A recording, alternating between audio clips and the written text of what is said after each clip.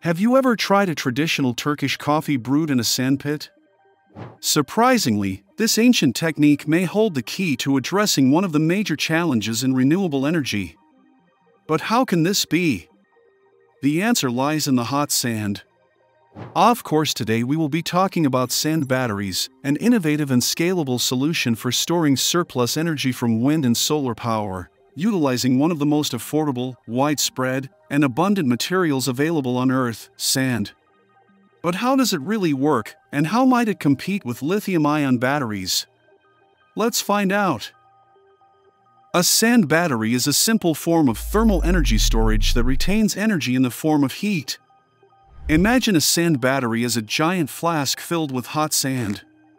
Excess energy from sources like solar, wind, or the grid is used to heat up an enormous amount of sand. You might wonder how this works. While sand may not appear particularly remarkable, it excels at retaining heat. We can utilize the stored energy either as direct heat or by converting it back into electricity. But converting it to electricity is somewhat complex and comes with various drawbacks, but using the heat directly is incredibly simple and has been done for ages. Take the example of Turkish coffee. The process involves heating a tray of sand and then using the heat from the sand to brew the coffee, harnessing the heat directly. Perhaps the invention of this Turkish technique, dating all the way back to the 15th or 16th century, was the precursor to sand batteries. But why do we need sand batteries, or any form of energy storage in the first place? Because renewable energy sources like solar and wind can be intermittent. The sun doesn't shine consistently throughout the day and not at all at night.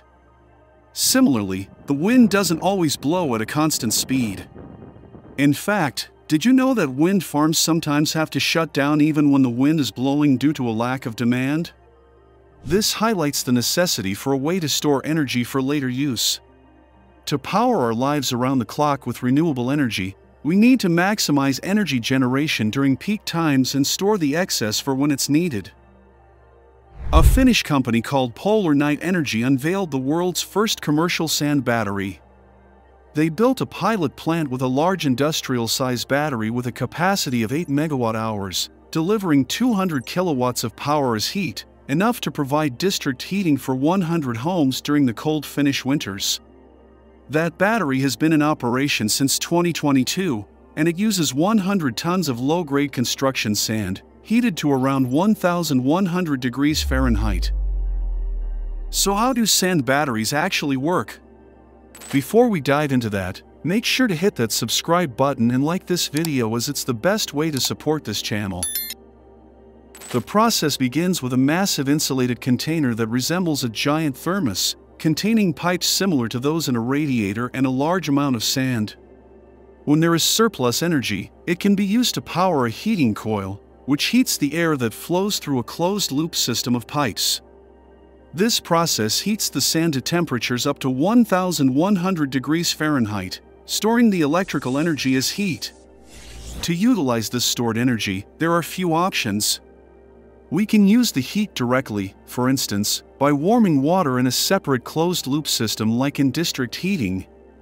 Alternatively, we can convert the heat back into electricity to power our daily needs.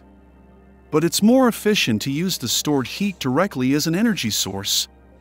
Converting electricity into heat is straightforward and highly efficient. In contrast, converting heat back into electricity results in a loss of 30 to 50% of the energy. Therefore, sand batteries are most effective for storing and using heat directly, not for powering our electronics or charging electric cars, but for heating homes and water. In this case, how valuable could sand batteries be?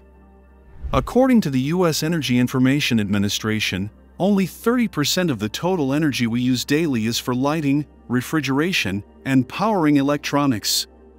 Another 9% goes to air conditioning, while nearly 60%, almost two-thirds of all household energy consumption, is dedicated to space and water heating. This underscores the critical importance of heat as an energy resource. There are several other thermal storage systems out there, so why use sand? Sand is incredibly abundant and cheap. Beyond its abundance, sand boasts exceptional thermal properties compared to other materials. It allows for a significant temperature increase with minimal heat input. Typically, thermal energy storage systems lose heat through their walls, but sand's slow heat conduction means it takes a long time for heat to travel from the battery's core to its walls. This reduces energy loss and enhances the battery's efficiency. More importantly, sand can withstand temperatures of up to 1,800 degrees Fahrenheit, sometimes higher, depending on the type of sand. You can't heat water over 212 degrees Fahrenheit without pressurizing it because it'll boil.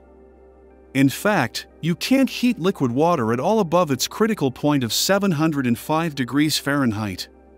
So, this helps us increase the overall amount of energy we can store.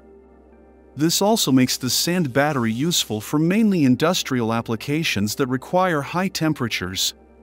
Also, when heat from storage is used to generate electricity via steam turbines, higher temperatures improve turbine efficiency. This means more electricity output for the same amount of stored heat. Finally, sand is non-toxic, non-flammable, and poses little environmental risk.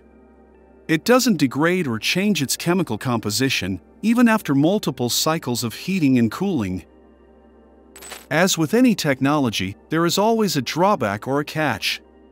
If sand batteries are this good, why aren't they everywhere? For one, their round-trip efficiency, that is the amount of energy you put in that you can get back out, drops pretty significantly. Polar Night claims their 8 MWh battery has a round-trip efficiency of up to 95%, which is better than lithium-ion batteries that typically range from 80 to 90%. However, this high efficiency is primarily for residential heating. If you want to use a sand battery to power your home's electrical needs, the best efficiency you can achieve is around 65%. Yes, sand isn't flammable or toxic, but a giant insulated thermos full of white-hot sand can still be dangerous. Any water near this could be a ticking time bomb, since the water will nearly instantaneously boil and increase in pressure. These systems are obviously designed with safety in mind, but what if there was an earthquake or the walls crack? Such a scenario would have a dangerous impact. The other thing is, sand batteries are large, which makes them highly efficient for big applications, but not so much for smaller units like those for homes. While sand itself is inexpensive, you still need additional components like heat pumps, radiators, and electrical coils to heat it. This means the unit won't be particularly cheap, especially as the cost of lithium-ion batteries continues to decline, as seen with Tesla Powerwalls. Space is another major issue. Lithium batteries can even be mounted on a wall outside your garage, but a sand battery requires a large cylinder. Additionally, sand batteries are primarily useful for heating water and your home. What happens in the summertime when you don't need heat? Therefore, sand batteries might not be as valuable as they initially seem. While sand batteries may not be ideal for residential use, they excel on a grid scale. Sand batteries become more efficient as they increase in size, and one company is pushing these limits by constructing the world's largest sand battery. Polar Night Energy recently secured $8.2 million in funding for a large-scale sand battery in Finland. This new battery will have an output capacity of 1 megawatt and store 100 megawatt-hours of thermal energy, making it over 10 times larger than their initial pilot plant from 2022. The new battery will be capable of providing heating for an entire town of 5,000 people for a week during the coldest winter. The batteries are expected to be tested and ready for deployment by mid-2025. Looking into the future, sand batteries will offer a sustainable, efficient, and promising solution for energy storage needs. From their environmental benefits to market potential, sand batteries are poised to revolutionize the renewable energy sector. Continued research and innovation are crucial for advancing sand battery technology further.